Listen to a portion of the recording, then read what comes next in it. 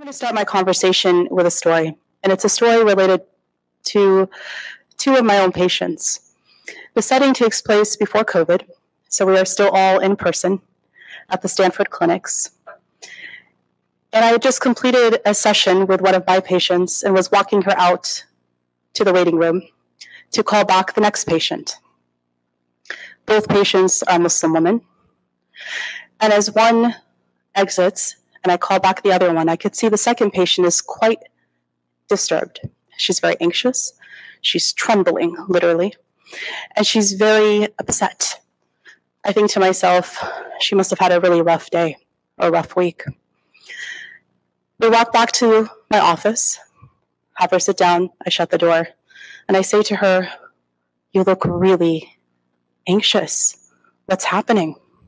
How can I help?" And when she finally catches her breath, which takes her a few moments, she says, "Why?" And I'm not following, so I say, "Why what?" And she says, "Why does that woman have to be in this building dressed like that?" I mentioned to you, these are both Muslim women. One, the one that had just left, is a woman who wears full niqab, the full face and body covering, all in black, including the face covering. My second patient, who's in my office right at that moment, doesn't cover and was quite disturbed by how the first patient looked. And she kept saying to me, "Why does that woman come into Stanford looking like that? She doesn't belong here. She shouldn't look like that." And on this went. Very upset. Now, because of confidentiality, patient confidentiality, I can't share any details about the first patient, of why she's there, although as their psychiatrist, I know them both quite well. And if I could have shared, I would have been able to tell the second patient, actually, the reason why she's here is very similar to why you're here. And it has nothing to do with her niqab. In fact, the patient who wore niqab fought really hard to wear that niqab and was the only one in her entire family who covered in that way. And was very prideful, really took a lot of pride in that niqab that she wore. And it had nothing to do with why she was in therapy. After some time talking to the first patient and trying to calm her down a bit, and then to ask her questions like, what does it mean to have, in this country, in America, to have freedom of expression, freedom of speech, freedom of being able to wear what you wish and be who you are? What does that mean to you? And it took her a little bit of time, and she kind of collected herself a little bit, and then she sat back on her chair like this, sighed, and said, "Man, the media has done a number on me too." I think that was probably the first time it really clicked for me. What does internalized Islamophobia actually mean? What is its effect on the mental health and the psychology of even Muslims?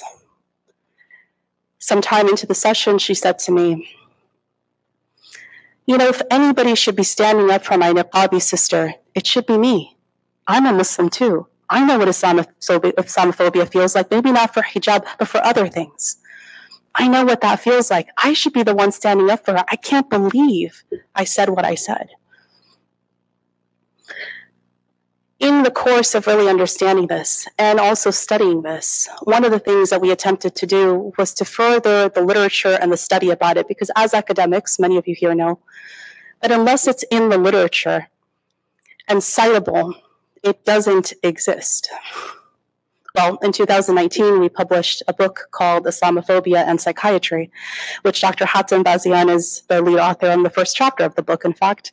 And it's been a wonderful connection between his research lab and my own to really figure out how do you bring to light the effect of Islamophobia in all the different domains. My own domain is mental health. That book was really the first attempt to bring clear in the literature, actually as in book form at least, academic citations on exactly how does Islamophobia affect the mental health of those who are experiencing it. And one of the main things that I can tell you in terms of ramifications and beyond anecdotes is to say that the increase of depression and anxiety is high amongst those who have experienced Islamophobia. You've heard this, you've seen the stats, and you now understand what that may look like. But let me bring it to you kind of in a very clear point, I hope. In mental health, those of us in the field, when we treat anxiety and depression, one of the things that we worry about the most is the end line. Where is the end of the line that depression and anxiety takes you? What happens when a person starts to feel so down and so unaccepted by the current either family structure, friend structure, societal structure, community structure in general, and feels like they no longer belong? They are told that they are foreign, that they don't belong here, and that they are a burden, or their people are a burden on this society. What happens? Well, in our field, the end of the line that we worry about is a very difficult and triggering subject, but one that I have to bring up. And so I give my trigger warning that I will talk about suicide for a few moments. But that is the end of the line. When a person is so clinically depressed and so down that they cannot see a way out, they don't see a light at the end of the tunnel anymore, we know that the rates of suicide go up. Now with the ISPU, one of the things that we wanted to study was what are the data points on American Muslims and their mental health, but also on things like suicide, which I consider to be the taboo within the taboo of mental health. In 2019, same year that we published the book, we put some questions related to mental health in the annual Muslim poll. One was related to access to mental health, one was related to mental health in general, and one was very specific to the topic of harm to oneself, suicide. What we received back was alarming. Anecdotally and clinically, I could tell you that's what we expected, but not quite to that level. The end results were published in JAMA, the Journal of the American Medical Association, top-tier journal, and there were many who understood the importance of why we did that work, and there were others who were quite upset with it, felt that maybe we were airing the community's dirty laundry. But how else do you start to solve the problems and address it unless you can actually pinpoint it and have data points speaking to it? The numbers that we published were close to 8% of American Muslims in this cross-sectional poll. Compared Muslims, Christians, Jewish people, Hindus, Buddhists, atheists, agnostics, all the way across, and found that Muslims had a higher rate than any of these groups to report lifetime suicide attempts. Not deaths, but attempts of suicide. And this is coming in the context of the previous administration in which there is and was a very explicit Islamophobia. Nothing new, but very explicit in its Islamophobia. At this point, the question becomes, what are the theories behind Islamophobia, behind suicide? There are two main theories that the literature and those who studied suicidologists, which we had a massive convening of suicidologists, those who've published the hundreds of papers on suicide and brought them all together and said, there is an issue in this Muslim community regarding this topic and it's really hard to crack. What do you all say? We have a paper coming out on that analysis of that convening. Two main theories. Number one, when you have an increased sense of burdensomeness, when you feel like a burden or you've internalized that you are the problem. And there for some, could happen on an individual level, family level, community level, but for others, it's happening on a societal level. And the second theory is an increased sense of lack of belonging, which absolutely matched very much the American Muslim story, especially in the era in which we were studying this. Now, I just said 2019. That was right before the global pandemic. So we are looking at research now on one of the later 2022 annual polls that ask the same questions to see how did Muslims do within and after the pandemic. We're told the pandemic ends next week, apparently. So maybe soon we'll say after the pandemic. What I could tell you, although that paper is not yet published, is that it's definitely more than 8%. And that is very concerning and very troubling. Because for me, what it means, and you're going to ask, I know, if I tell you bad news, you're probably going to want to know, well, what is the solution? The solution from a mental health and psychiatric perspective would be get mental health help. Well, that leads me to the second point that I'd like to make tonight,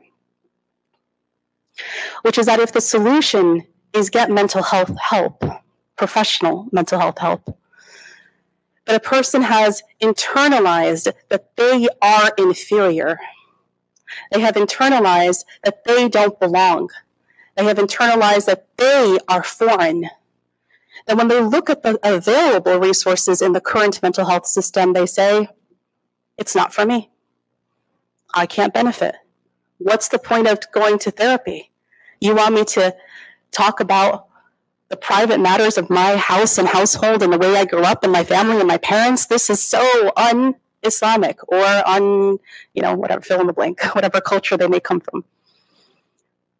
Not realizing that actually, and I'm not going to go into a whole big discussion on this because if you've ever heard me speak before, you know I get on my stage and get very excited about talking about the history of mental health in Islam, mashallah. But there is an incredible connection between Islam and mental health. So despite that heritage, despite the fact that Muslims taught the West a thing or two or three or four or five related to mental health, and we're the ones who really actually instituted psychiatric cares within their own hospital systems that then spread to the West, that today Muslims have a very hard time, some have a very hard time accessing mental health. And when you ask why, often the answer is, they won't get me. They don't understand my struggles. They're going to judge me. They will blame me or my religion. And while anecdotally we've definitely heard such stories, I'm not actually minimizing the reality behind those statements. But a part of it also is a form of internalized Islamophobia, where someone says, subconsciously, I am foreign, I am different, therefore that system won't help me. But that simply isn't the case. And so there is much here to look at and to really try to figure out what are these next steps. And I hope in the next part of our panel here, we'll talk about this a little bit more.